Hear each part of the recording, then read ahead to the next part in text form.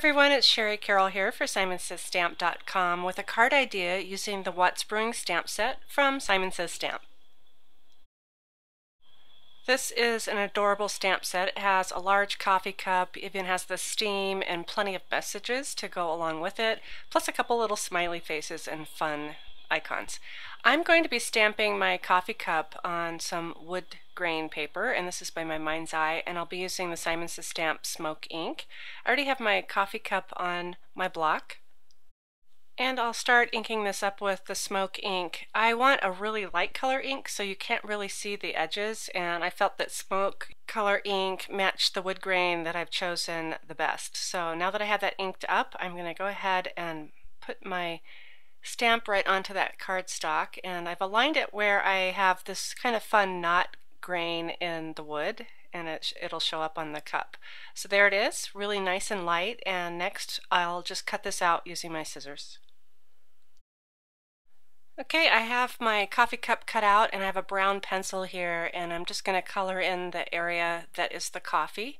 And I like to use the pencil because I can get a nice fine tip on when I sharpen this, and I can get in right in close to those little areas in the sides. So I'll go ahead and color this in, and then in a second I'll be adding some shading with some gray pencils. So next I have a gray pencil that I felt kind of matched the paper the best, and I'll start adding some shading to try to make the cup and the handle look like they're rounded a little bit. So where it's recessed on the side, I'm going to go ahead and add a little bit of shading in there. And when you're using your pencils, what I like to keep around is a white eraser so I can kind of fade it out. So a lot of the times I'll just go ahead and start adding my coloring in first, and then I'll go back in with my eraser and just kind of fade it out and make it look a little more realistic. So I have a Pentel eraser here. There are several different types, but it is just a barrel tip and it feeds the eraser down in. And sorry, you can't really see what I'm doing. All you see is down the barrel of that pencil. But that'll lighten it up a little bit and kind of fade out that color. And once I'm happy with that, I can now go onto the edges of the coffee cup and make them look like it's more of a cylinder or a rounded edge. The next thing I want to do is to use some of the Simon Says Stamp slate ink, and I have the talk bubble here, and I'm going to go ahead and ink this up really well. It's a fully solid stamp, so you want to go over with your ink several times and just make sure you have really good coverage. I always like to try to check the bubbles to make sure they're even before I go and stamp, but once I'm ready I can go ahead and stamp that onto some scrap white Neenah cardstock, and I'll cut this out in a few minutes with my scissors. Next I'm going to use the slate ink again, and I'll be stamping onto my fog paper panel here, and I have the Friendship Has Its Perks stamp, and I kind of have my pieces set on my paper so I know where I want to put my image here or my greeting here. So that's well inked, and I've centered it onto my fog cardstock, and that's how that will look. I'm back to working on my talk bubble. I've allowed that ink to dry really well, and here I'm using my anti-static pouch to make sure that it's really dry and none of the embossing powder will stick to it. So I am going to stamp my message "You're the Best," and I'm using Versamark ink, and I'll be doing the white embossing, so I want to make sure I get this really well inked. If you know me, I'm just an over inker. I had a little bit of powder on there and I blew that off, so make sure your stamp is upright and go ahead and align that onto the top bubble and give that a good press.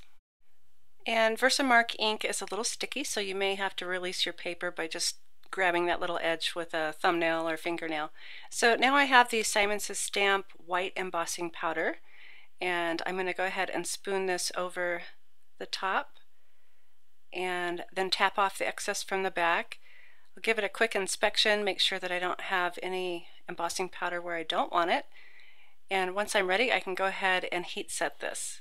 And I like to use my Milwaukee heat tool because it gets really hot.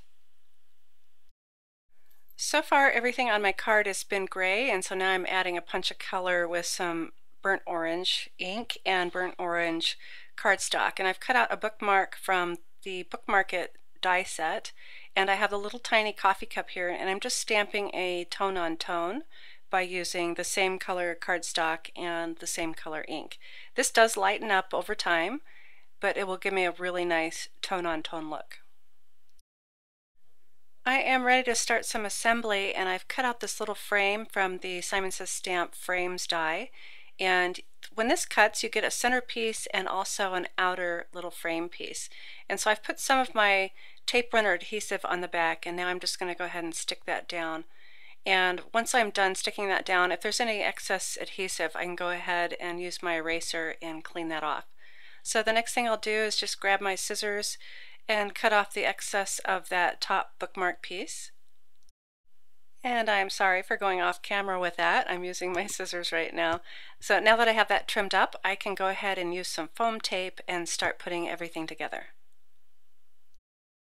Here's another look at my finished card. I've added a little twine bow and glossy accents to the coffee area. I hope I've given you some inspiration for the What's Brewing stamp set from Simon Says Stamp, and thanks for watching.